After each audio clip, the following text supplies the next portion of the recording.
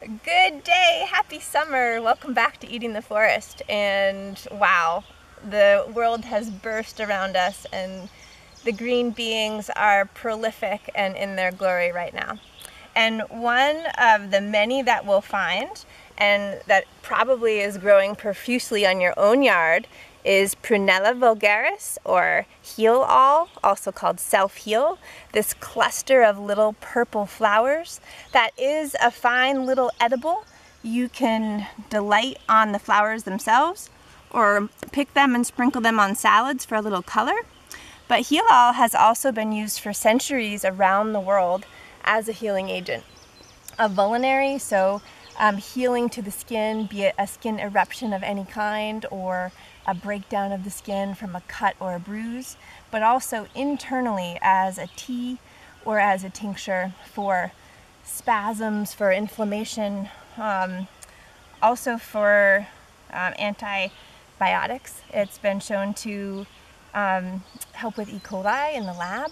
So Prunella vulgaris, a wonderful plant to know, and a great cold infused tea, a carminative, so helping to quiet the digestive tract, and a calming agent, and just a sweet, lovely plant.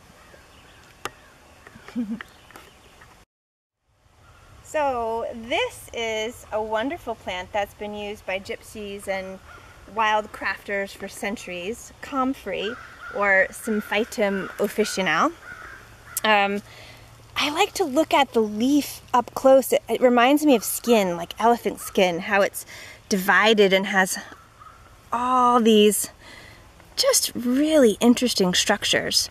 And the lay term for comfrey is nip bone. So one of the ways that this plant has been used for centuries is to put this in water and let it get really soft by gently boiling and heating that water up, and then squeezing the water out of the leaves and putting the soft leaves onto a broken bone or bruise, particularly bones that are close to the skin, like ribs or a broken ankle bone. And some of the properties of comfrey can be absorbed by the skin and really help our body to heal. So still a wonderful use of this.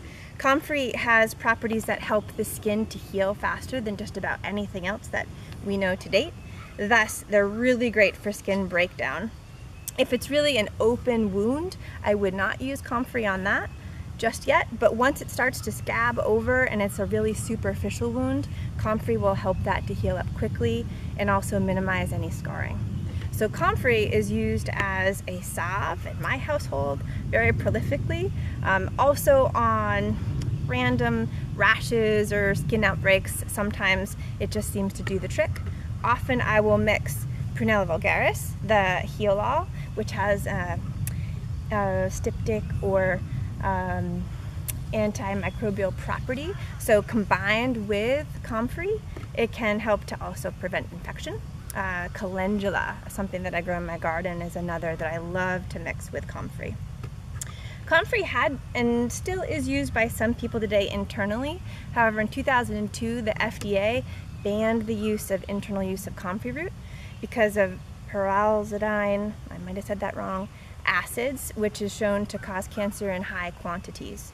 The study that was done was using really high doses of comfrey, and many herbalists today believe that small doses on a regular basis are just fine, but the FDA does ban the internal use of comfrey.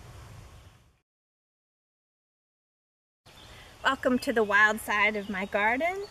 I tend to leave a patch of the garden wild, or a bit wild, every year, and this has really become the wild section of the garden, and it's really wonderful to see what comes up and what wild plants want to thrive here. And I also feel that it's helpful to the garden and with invasive species of having a variety of native plants that really seed themselves and want to be here. This, however, is one that I planted as a gift to me this spring. This is a really happy elder. Happy that she took to being planted in the really cold early April that we had, but is happily flowering now and will produce some nice berries in the next month to come. Underneath is one of my beloved plant allies. This is Saint Johnswort, Hypericum perforatum, just recently flowering. One of the ways to identify Saint Johnswort before they're flowering is to look at the leaf, and you can see the little perforations that are on the leaf, the little circles, and those are the glands that make some of the compounds, which are hypericum and hyperforin. Hypericum has been known and touted to be helpful in inhibiting the reuptake of certain neurotransmitters like norepinephrine and dopamine, among others. In the medical world, there's still some debate as to how efficient Saint Johnswort is in treating mild to moderate depression. But in the anecdotal sense, many people have touted Saint Johnswort has been hugely helpful in alleviating depression. I like to think of Saint Johnswort as a sun-loving plant. Saint Johnswort loves the sun and tends to hold on to that amazing light and intensity. There's a bit of a magical essence of Saint Johnswort that although there's no red or rosy color on this plant, it's really just a yellow flower, but the hypericum is actually a reddish colored juice. There we go. So inside, that's showing me, wow, there is some pretty awesome chemical compounds. One interesting thing to note about Saint Johnswort is the hyperforin, a different chemical component,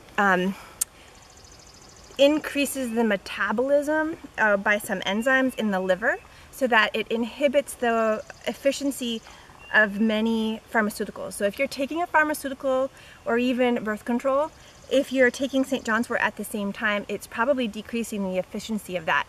Maybe only by a little bit, but I think that that's a really important piece to know. Now, Saint Johnswort also, oh, Kermit is loving Saint Johnswort right now. It topically is an antispasmodic. So as a physical therapist, I love to make this beautiful red oil, which hopefully we'll do in a later session with the leaves, and I will pick the leaves and flowers, or the flowering tops as such, and do a dry wilt, and then make a lovely oil that will be brilliantly rosy red, kind of like my fingers still are, that topically can really relieve muscle soreness and strain. Saint Johnswort also can be used dried as a tea, and I love to make a folkloric tincture using the extraction of the alkaloids through alcohol. This is one of my favorite garden weeds. So in places like this, near my peas, I let this kind of go prolifically until it really starts to take over. This is portulaca, or purslane, one of the few vegetal sources of omega-3 fatty acids and a delicious succulent. Because portulaca grows so close to the ground, it's going to have a lot of grit. So I'm going to put a bunch in this so I can bring her back to the kitchen, give her a little rinse, and they're just delicious raw in salads and so wonderful for the body. I've never cooked purslane just because it never makes it that far. When purslane flowers, there's a little yellow flower. I try to not let purslane go into flower in the garden because then it'll really take over. But areas like this are just what I think the garden and I need as an ally to the plants here. I feel that the cultivated plants really like to have their wild constituents nearby, and excellent food when weeding the garden. So a little tidbit about drying and preserving the plant materials that you're going to use at a later date. So this comfrey that we picked is still a little moist from the morning dew and yesterday's rain. So I have them spaced out in this basket that they can dry wilt. The comfrey I'll use within a few days, so I don't need to get all the moisture content out, but to make a vibrant, nice salve, or to use this in other medicinal ways, I really want to get that moisture content pretty darn low.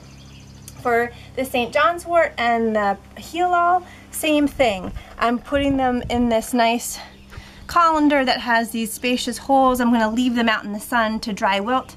Any bugs that are in there will have the chance to escape, and we're going to really decrease that water content. Now, if I were going to be preserving these for the whole year, I would put them out on a screen on a nice day and get them to the point where they're really brittle and dry. And I would know when there's no water content in them really by how they feel. If you've picked a number of things that you want to dry and then you're going into a really damp rain cycle, you could put your oven on the lowest temperature possible and go that way. I've known some people that will do that and leave the door of the oven open a little bit to try and keep that temperature really, really low so that you're not burning out any of the constituents that you want to keep for medicine making. Sometimes if I'm going to be drying things or they're mostly dried but not quite ready, I'll put them in a paper bag and put some holes in there and then tie them and hang them in places in my house that are really dry. And that way they won't have any dust on them.